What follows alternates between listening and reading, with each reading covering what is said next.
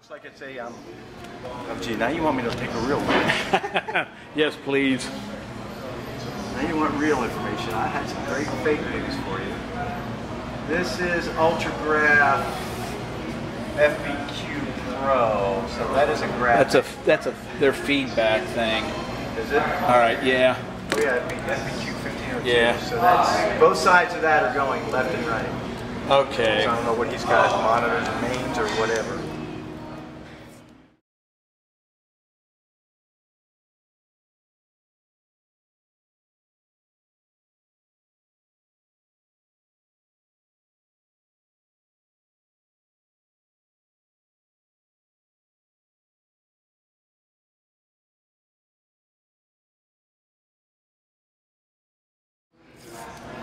All right. So it's main out right. It's main right. Correct. All right. Okay. Power amp cable. These are fully Okay. powered. All right. Runs that are going back up. Okay. All right.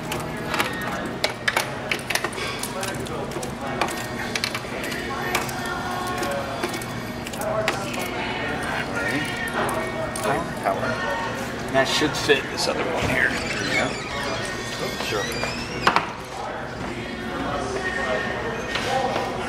Please fit.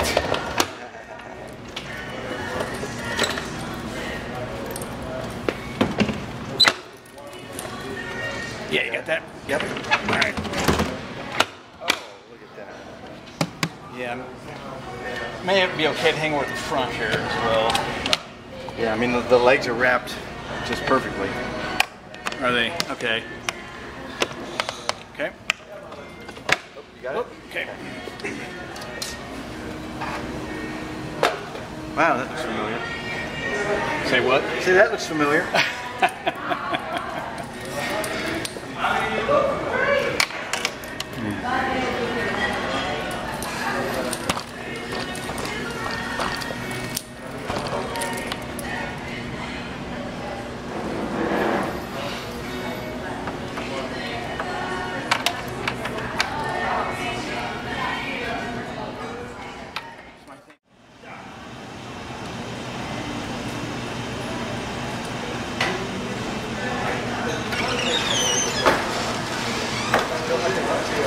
This one has wheels too. Okay, so as you saw there, we have switched out the Allen Heath board there you see on the floor. It's got some noisy controls and we're really limited on the number of monitor sends we can use on it, so we thought we'd try something different and bring in the Presonus 16.4.2. This is the board we use for smaller shows. I think this is going to work. It looked like all the cabling and everything has transferred over correctly on the back of it. Down here are the aux sends. That's what our concern was. So anyway, we're going to give this a try. Okay, the band's here. They're setting their stuff up here for tonight's event, but we're going to be focusing on the board, make sure we can get everything done with it as much as possible. And the keyboardist here, he's going to get some cables and he's going to run an extra cable down here to the board for his monitor. So we're going to be hooking that up.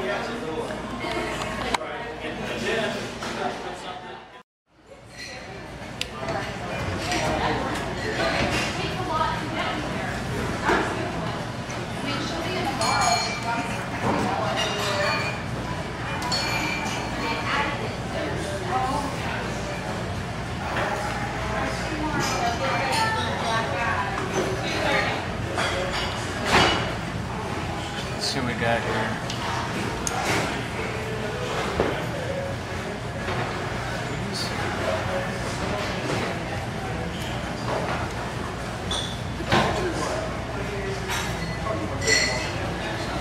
Okay, we're just going to start off with a basic setup that we've used before in the past.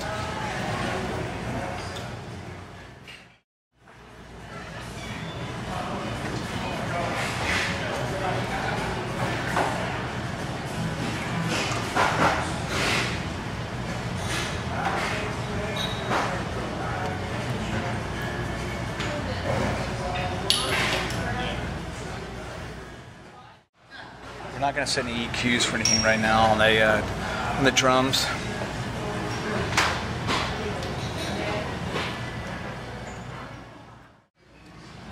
We're using a compressor on the bass, and like in the past videos, we don't want the compressor to come on immediately. We want the bass waveform to develop first.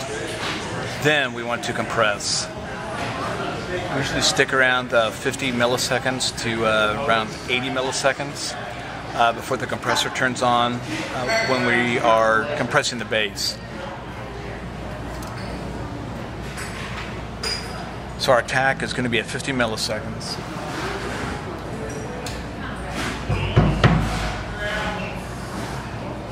We do one rather fast release of maybe 100 milliseconds.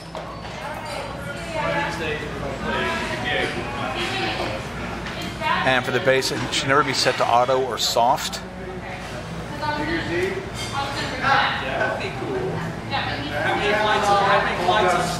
And like on the other ones, we're not too sure what the EQ is going to be, so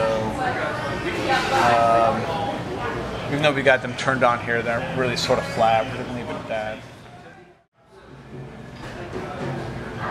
This is the sax. So again, we're sort of starting out with a flat EQ on the sax. Like we're not going to turn anything on, but I am using a soft, if you will, softening on the compressor for the sax, and the sax mics are going to be gated. And once again, we want to keep the stage mics as quiet as possible.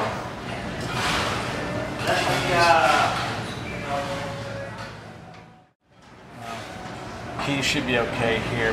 We will put a compressor on it, and we're not using these two here. Okay, on vocals. Let's go back and make sure that our subgroups here is 1. Okay, that's right. Yeah, bass is going to be by itself. There we go. Guitar should be in 3 instruments. 3 instruments. Keys 3. This is vocals. 1, 2. We got that right. 5. Take them out of main over here. Check this. All these should be set to main. And they are.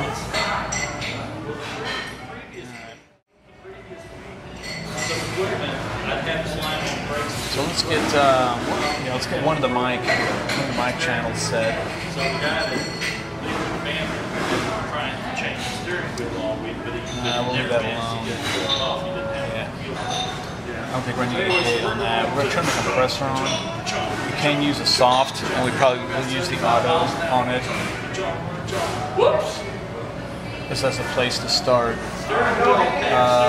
Let's see. Lows.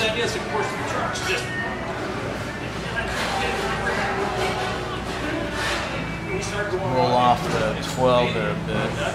Alright, we're going to take this. We're going to take this channel here, and we want to make it copy it over here to these other channels. It steered us back, and then we're going towards the guardrail. And then I steer it back again, and by then we're down to about 20 miles an hour.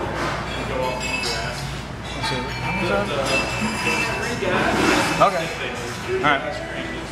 Make sure I got it right. Okay, now we just copied this one channel here. One vocal channel to all the other vocal channels. Once again, there'll be a place to start. Once they get started, we'll go in and start making some EQ adjustments. Let's look at the effects. Okay, the effects there are fine. This is our reverb up here. Let's select our reverb, and I've got it set to going to subgroup 3. We're going to set it to 4. That's so the return of the reverb. The reverb is going to go to this subgroup channel here. So we can sort of dial in our own reverb.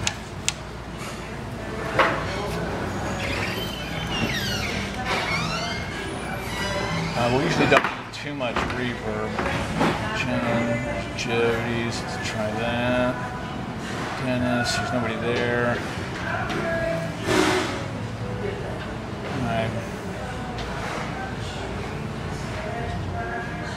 Okay. Alright.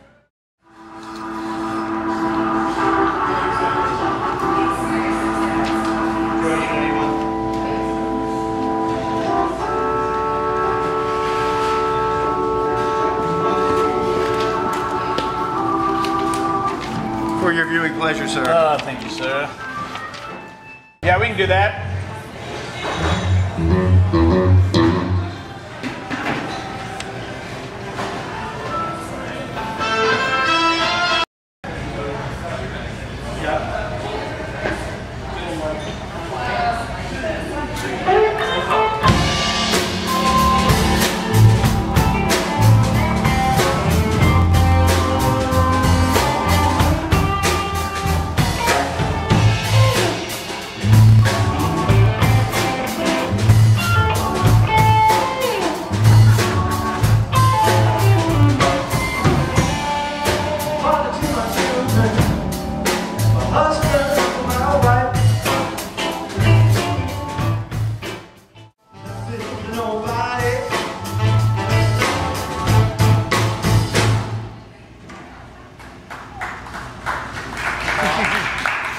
Thank you.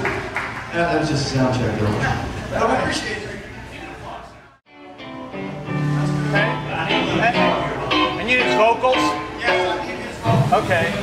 Check 1 2 1 2 1 2 3 4 5 6 7 8 9. That's it. All right. All right, Jody's next. Little guitar here, please. That's monitor 1. Okay.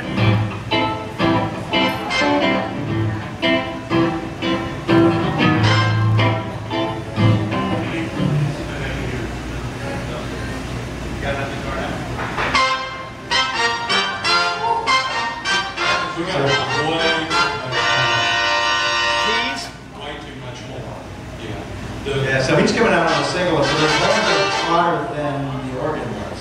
Yeah. Much. Yeah, because I'm not even hardly hearing the organ here, and the horns are.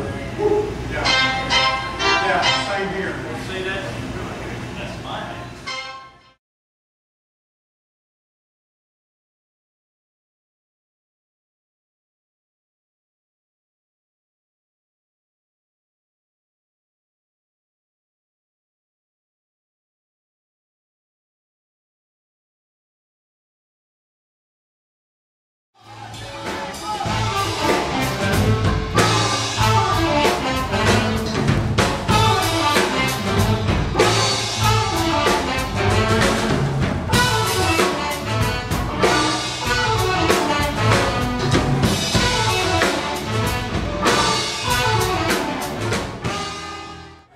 Okay, they're taking a break right now, and I don't know if you could tell or not on the board, looking at the outputs over here, there was, the board is approaching its limits, so I am trying to keep it down. We're using the house PA. The only thing that's here that belongs to us is this board. The amplifiers, all the speakers belongs to the house. I think they've turned their amplifiers down, actually, so we're having to run the board a little bit hotter than normal. We are back.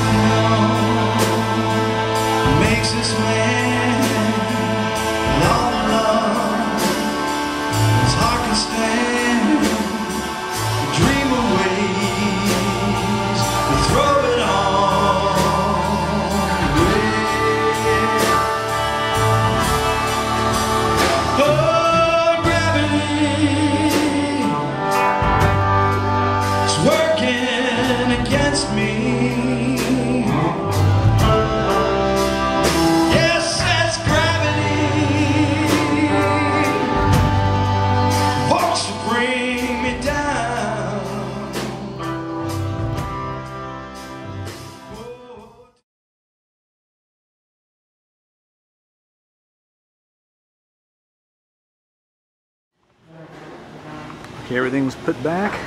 We've got the board. Got the board back where it belongs. Anyway, the band's putting stuff up, so it was a really good night tonight.